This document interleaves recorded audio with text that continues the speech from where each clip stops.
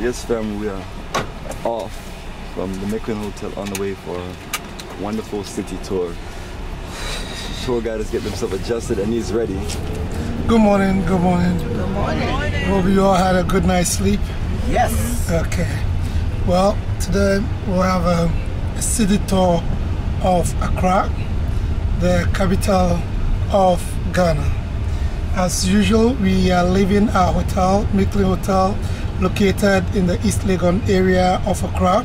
We're going to drive through some principal streets of Accra and I'll be pointing out some landmarks and other things to you. As usual, if you have any questions that bothers your mind, please let me know or ask, and if I have the answers available right now, I will let you, and if not, I'll research and get back to you. Well, today is a typical Friday getting into the weekend in Accra, and Fridays are the busiest days within the city of Accra. Traffic is more intense than any other day because the Ghanaian population is about 60 to 80% are Christians, and therefore on Sundays it's very difficult for you to see shops and markets open, and therefore it is better for you to do your shopping from Monday to Friday and Saturday. If you don't, then you have to wait till the next Monday. So Fridays are very, very tight.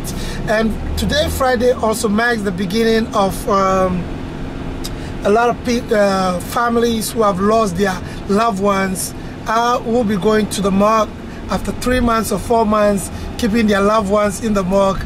We'll be going for them. So we'll be seeing a lot of people wearing black or black and red or black and white. Depends on the family, the type of cloth the family chooses to wear for the funeral.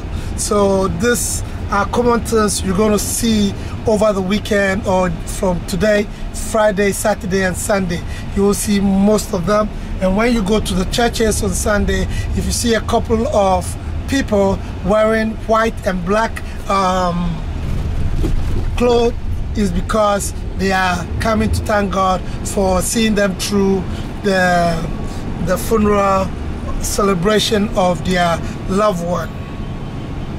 So Accra became the capital of Ghana, or the Gold Coast, in 1877 when it was moved from Cape Coast to here. It started as a small trading port in the coastal area, and then spread to what we're seeing today. And in 1898 it became municipality, and therefore and then gradually it extended to what we're seeing. So we have various districts and municipality making up the greater Accra, or the capital city of Ghana.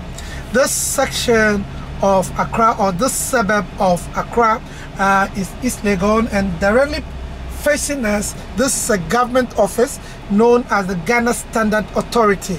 Now the Standard Board, or the Standard Authority, makes sure that every goods and services that are put up in the market follow the standards. So that's the Ghana Standard Authority.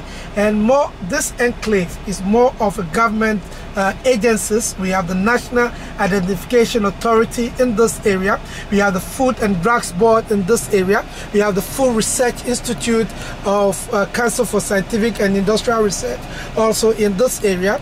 And then we have other government, and the midwifery, nurses and midwifery Council also in this area. We have the West Africa Examination Council also in this area. So it's basically an enclave of government agencies and some private organizations leading up to the University of Ghana Medical School, or Medical Hospital, where we have the University of Ghana Hospital also in that enclave.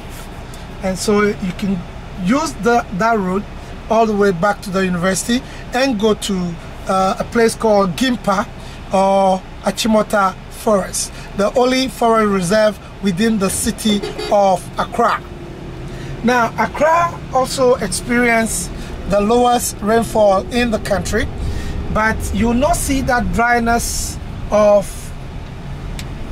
the city because on its southern zone and eastern zone there are lagoons that keep the atmosphere moist and dry, so you not see that dryness within the. We have just joined one of the major roads within the city of Accra, and that leading to Tetekwashi interchange or Tetekwashi roundabout. Before, it used to be the biggest roundabout in West Africa. When you circle it, it's 1 kilometer, and the interchange has cut the distance, but still when you go around it, it will be 1 kilometer, named after Tetekwashi, the founder of Ghana's cocoa. We are gradually leaving the East Legon area, getting into the airport residential area. The airport residential area, just like East Legon, is a residential area for the rich, the super rich, and other government officials and ambassadors from other countries live in these areas of Accra. Now, this area, acquiring property or renting, very, very expensive. All these areas are quoted in US dollars but payable in the Ghanaian currency cedi at the prevailing exchange rate.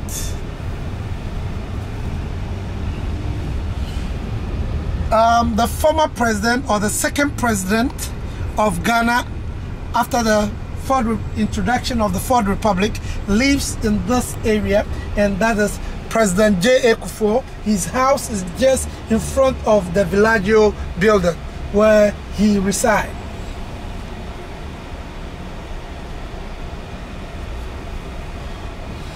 Now, the airport residential area take its name from the airport, as you see, and you pass through the Kotoka International Airport, and that's the name of the airport in Ghana, or the international airport in Ghana. Now, the name Kotoka is the name of an army general in the Ghana Armed Forces who led the overthrow of Dr. Kwame Nkrumah in 1966. One may ask if you abhor. There's a debate going on that we need to change the name from Kotoka to Accra International, because it used to be Accra International Airport before. Or we could just call it Kwame Nkrumah International Airport. I think that would be the solution. But so there's a debate going on that the name needs to be changed because it's glorifying a coup maker and all that. So. Well, that's a good debate. Serious. It's been going on over the years, but still, no government has decided to change the name yet. And before the rehabilitation of the airport, his statue was in front of the arrival hall. But when they decided to rehabilitate the airport, not where you pass through. Where you pass through was just a newest part of the airport, but the old one, which is now the domestic terminal, that is where the statue used to stand, but it was pulled down and is not returned. And I think the people who are for the change of the name are praying that they don't send it back there. Yeah. So this person, Kotoka Army General, what did he do for the country after the overthrow? That's the part that we never really hear about, you know. Well, unfortunately, when he led the overthrow of Kwame Nkrumah's government, he did not actually rule. He was also killed. See? Wow. So yes. That's a story that we never know. At the airport. How did this all happen? Yeah. So after his overthrow, he did not really enjoy. So another person took over, General Ankara, and all that took over, and then it went on and on. So he was the figure, but he didn't enjoy the overthrow. So he led the overthrow, but he did not actually enjoyed that. And that's his name right there, family. For Yes. those who don't know, Kotaka. Kotoka. And he hailed from the Volta region of Ghana. Yeah, that is an interesting story. Usually the person who will overthrow and take over the country usually lead as president. Yeah, but he did not really. So what kind of things did they see at that time where they felt like Kwame Nkrumah need to be overthrown? Because that's also another part of the story that you don't really hear about. Okay, And Dr. Kwame Nkrumah actually was not part of the first political party to be established in Ghana in 1948.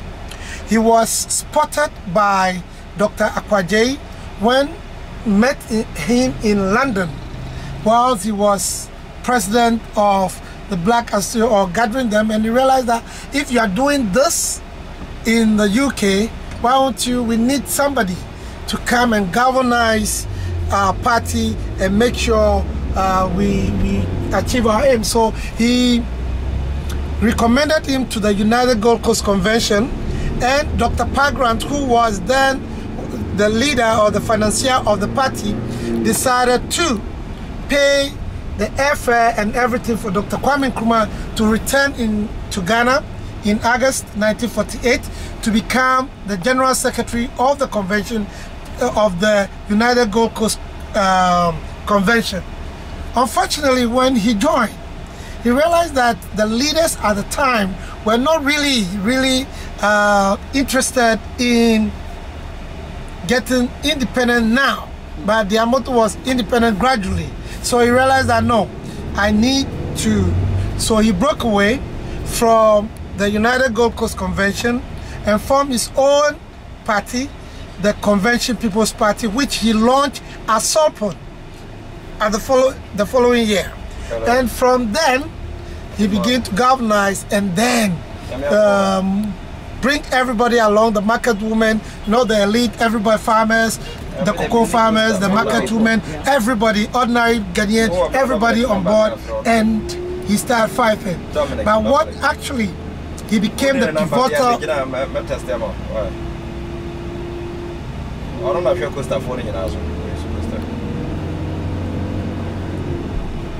He became the pivotal leader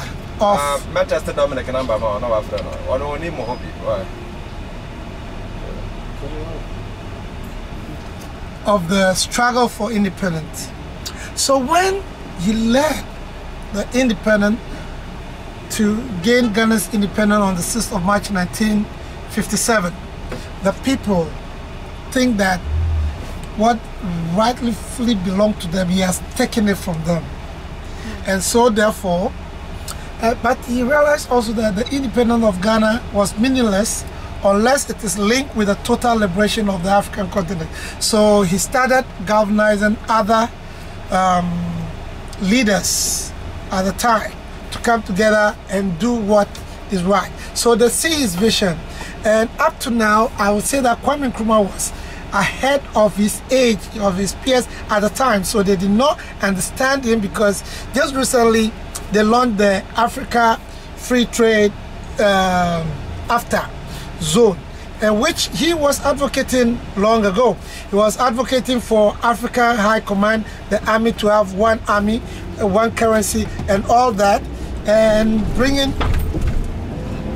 Africa as one United States of Africa. So with all this, the West was not comfortable with his ideology and all that. So after several years of his overthrow, it has been found out that it is not Kotoka and the Ghana Police Service and the Ghana Armed Forces that actually overthrew Dr. Kwame Nkrumah, but it was orchestrated by the Central Intelligence Agency of the United States to overthrow his regime. And so they demonize Dr. Kwame Nkrumah and all that. But if Kwame Nkrumah would have had 20 years of ruling Ghana, you will not have seen Ghana in this state. You see it differently, because when after his from 1st July 1960, when he became the true president, because when he became Ghana became independent after 3 years before the sovereignty was totally granted. That was 1st July 1960. And from 1960 to 66, he was able to put together the motorway, which is also by far the best road in Ghana in terms of quality, in terms of construction. He put up the shoe factories, he put up the glass factories, he put up the sugar factories. He actually established the Ghana Industrial Holding Company, which comprises a whole lot. Now, when you also see Movenpick, we're going to see a Golden Tulip. We're going to see Golden Tulip in Kumasi, Atlantic Hotel in Takoradi, Star Hotel, which is no more. All those hotels were put up by Dr. Kwame Nkrumah, and they are all being sold now. So Movenpick used to be a state hotel. Golden Tulip used to be a state hotel. So he has built a whole lot. And until 1992, 95, 96, into the 2000s, the Akosombo Dam was serving Ghana with energy throughout. That we even export some to Togo and have an exchange program with Ivory Coast, but people did not add until we begin to experience what we call shortage of supply, because the Volta Dam or the Akosombo Dam solely depends on the rainfall, and the change in climatic conditions making it difficult for what the rainfall, so it's not getting enough water into the reservoir to generate the electricity which was giving us power. And so it was only in that time they realized that no, we need to add addition. That came by when we put out the thermal plant in Abuadze in Takoradi during the Rawlings regime and all that.